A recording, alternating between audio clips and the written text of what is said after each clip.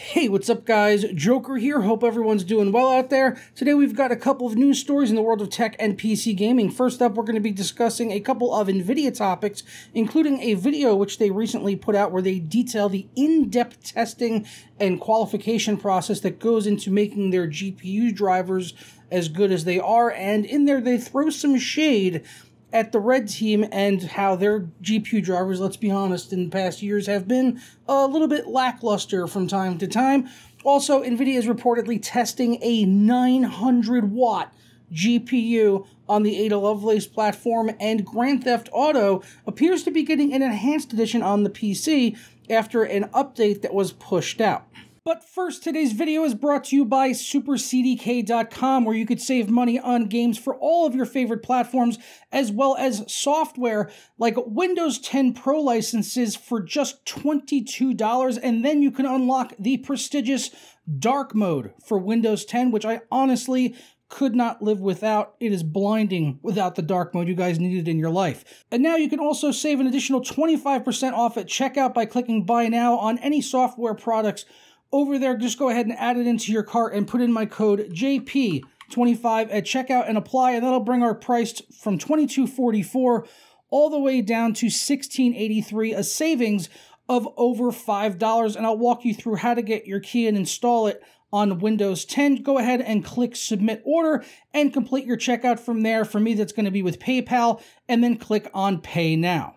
After completing the checkout, it'll bring you to your purchased order page, and it will update in a matter of seconds, or just go ahead and hit F5. Go ahead and do that one time. It came through literally immediately. I got the payment email that it had gone through and the delivery of the product exactly at the same time. Once you're done with that, go ahead and click on View Keys and Codes, and we'll get our code right here that we can go ahead and copy and paste in on Windows 10 by hitting the Start button and type in the word Activate. When you see that activation settings or see if Windows is activated, go ahead and click on that, and it'll bring up this right here, and click on Change your product key or unlock Windows 10. As I already have Windows 10, I obviously don't need to put in a new key, but just paste it in and then go ahead and click Next, and you are all done and set. For more information on supercdk.com as well as the coupon code, be sure to check out the links down in the description below.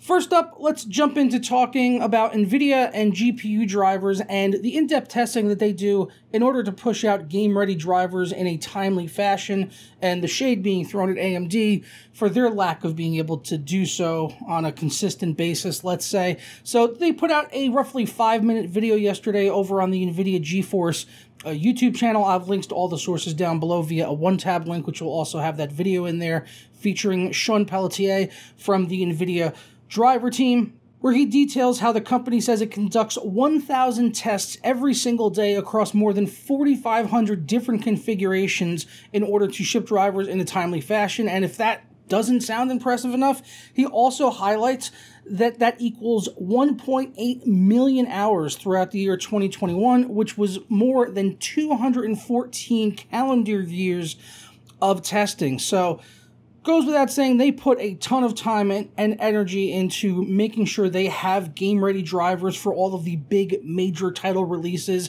either on launch day or sometimes even a few days or even weeks ahead of those games coming out, so that gamers are getting the best experience on day one. And in my experience, that has typically been the case. There's only been maybe a couple of times, I'd say, over the last like 10 or so years that I've been using NVIDIA cards in my main systems that I've had any sort of driver issue, and they usually were resolved pretty quickly, or it could have just been resolved on my own end by running like DDU and reinstalling the driver or something like that, which sometimes just happens here or there. But honestly, their drivers have been pretty solid for me. I can't say the same with AMD. I've had a lot of driver issues with their cards, especially when new graphics cards are coming out. It seems like there's always some kind of an issue with the press driver, or just something stops working, whereas I honestly can't say that that's happened to me with NVIDIA. So there seems to be some validity to their claims here, where they did throw a little bit of shade at AMD in the video, and also in an extended blog post over on the GeForce website. Over there, they say, only once all this work is completed do we launch the driver via GeForce.com and GeForce Experience. And because the Game Ready Driver program and our promise of quality relies on all of this work, we don't release subpar beta drivers with minimal testing, let alone multiple conflicting beta drivers forked from different development branches that support different games and products, which confuse the customers at the end of the day. So there you have it. I think it's pretty clear, cut and dry, what they're talking about there, about how AMD kind of rolls out their drivers in various different steps, whereas NVIDIA has more consistently pushed out a polished WCL driver, meaning that it's been Windows certified through quality testing, through a suite of tests that Windows requires them to run in order to get that certification. And only once they have achieved that are they allowed to push the driver out as a fully Windows certified GPU driver. So there's always some comfort that the GPU owners can kind of take in that and getting a WCL driver, that it'll be a polished thing day one. So yeah, there you go. Let me know your thoughts down in the comments below on NVIDIA's rigorous testing for GPU drivers, and throwing some shade AMD's way with their somewhat wonky drivers in recent memory. But also remember, Intel is also coming right around the corner, and we don't really know yet if their drivers are going to be as smooth as NVIDIA's, or if they'll have similar issues like AMD, who, after all, at the end of the day, you have to remember, NVIDIA are making GPU drivers and only the GPU drivers, so they really only have one product stack really to worry about. I mean, they have professional stuff as well, but it's a little bit different. Not really, doesn't really matter much to gamers.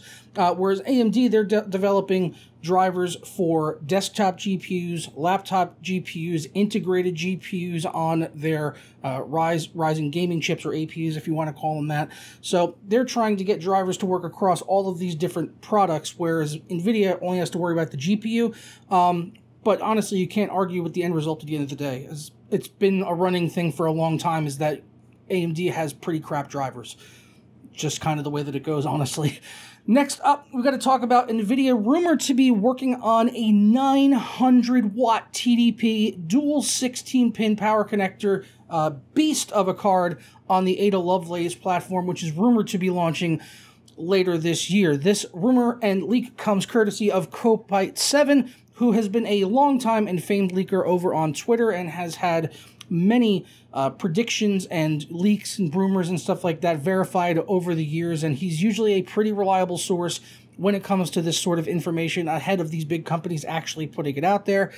And in his tweet, he says, in fact, there is another full-fat AD102 SKU with 900-watt TDP, 48 gigabytes of 24 gigabit per second GDDR6X with two 16-pin and higher frequency power connector, but no one knows whether it'll be coming to an actual product, because the test board of AD102 has more than two 16-pin connectors, so everything is possible. And then we've got some tentative specs down here for the NVIDIA 40 series cards. Also, as I said, named Ada Lovelace is the current code name for them.